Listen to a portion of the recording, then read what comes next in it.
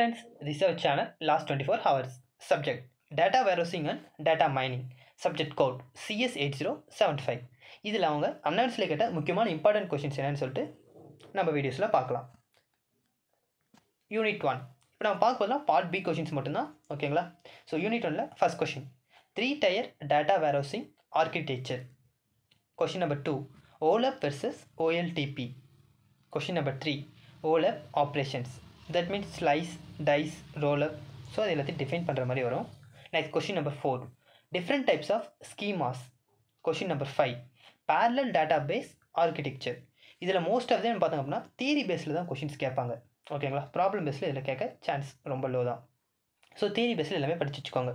இப்போ யூனிட் 2ல் என்னென்ன கேட்கலான்னு சொல்லிட்டு பார்க்கலாம்.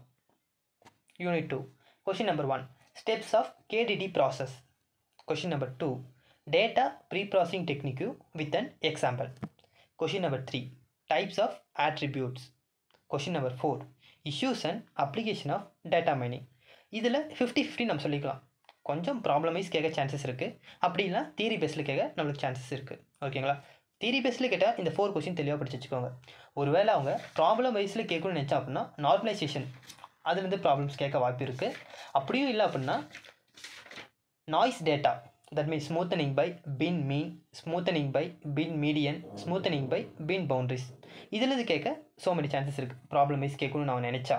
ஓகேங்களா? இப்போ unit 3 question number 1 explain Apriori algorithm with an example.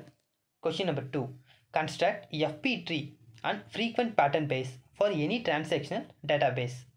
Question number 3 classification using frequent patterns. Question number 4 improving efficiency of Apriori algorithm. இதில் ரொம்ப இம்பார்ட்டன்ட் நம்ம பார்த்தோம் அப்படின்னா இந்த Apriori algorithm FP tree construct பண்ணுறது, இது ரெண்டுமே ரொம்ப இம்பார்ட்டண்ட்டான கொஷின். ஸோ இதுலேயும் ப்ராப்ளம் வைஸ்லையும் கேட்க சான்சஸ் இருக்குது அண்ட் தியரி வைஸ்லையும் கேட்க ஸோ மெனி சான்சஸ் இருக்குது. ஓகேங்களா? இப்போ யூனிட் 4ல் என்னென்ன கேட்கலான்னு சொல்லிட்டு பார்க்கலாம். Question number 1 decision tree induction. Question number 2 Bayesian classification.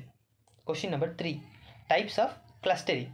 That means அதில் இருக்க என்னென்ன மெத்தட்ஸ் அவங்க கேட்குறான்னு சொல்லிட்டு தெளிவாக படித்து வச்சுக்கோங்க கிளஸ்டரிங்கில். ஓகேங்களா?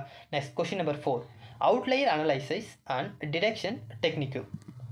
இந்த 4 கொஷினில் ரொம்ப ரொம்ப இம்பார்ட்டன்ட். ஸோ இதுலேயும் அதே மாதிரி தான் 50-50 தான். தியரி 50% கேட்கணும்னு நினச்சா அப்படின்னா ப்ராப்ளம் 50% கேட்க சான்சஸ் அதிகம். ஓகேங்களா? இதில் ரொம்ப இம்பார்ட்டண்ட்டான கொஷின் பார்த்தீங்கன்னா இந்த கிளஸ்டரிங் சொன்னாங்க பாருங்கள், இது ரொம்ப இம்பார்ட்டன்ட் கொஷின்ஸ், அதோட டைப்ஸ், அதோட மெத்தட்ஸ். ஓகேங்களா? நெக்ஸ்ட் அவுட்லையர் அனலைசிஸ், இதுவும் ரொம்ப ரொம்ப இம்பார்ட்டண்ட்டான கொஷின் தான் இந்த யூனிட் 4ல். ஓகேங்களா?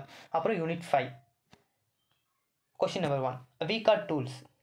Question number 2 WEKA explore. Question number 3 WEKA features. So இந்த WEKA டாப்பிக்கில் வர கொஷின்ஸ் மட்டும் நம்ம பார்த்தாவே என்ன பண்ணலாம், ஈஸியாக இல்லை ஒரு கொஷின் நம்ம அட்டென்ட் பண்ண சான்சஸ் அதிகமாக இருக்குது. ஓகேங்களா? இதுலேயும் தியரி பேஸ்லையும் கேட்க வாய்ப்பு இருக்குது அண்ட் ப்ராப்ளம் பேஸ்லையும் கேட்க வாய்ப்பு இருக்குது. இது வரைக்கும் நம்ம பார்ட் பியில் கேட்டிருக்க 13 மார்க்ஸ் மட்டும் தான் பார்த்தோம். இப்போ 15 மார்க்ஸ் என்னென்ன கேட்க சான்சஸ் இருக்குன்னு சொல்லிட்டு நம்ம பார்க்கலாம். பார்ட் சியில் question number 1 Apriori algorithm. Question number 2 K means clustering. Question number 3 decision tree. Question number 4 Naive-Bayesian classifications. ஓகேங்களா? இந்த 4 கொஷின்ஸ் தான் இந்த பார்ட் பியில் பார்ட் சியில் கேட்க ஸோ மெனி சான்ஸ் இருக்குது. ஓகேங்களா? All the best for every one. Thank you for வாட்சிங் திஸ் வீடியோ.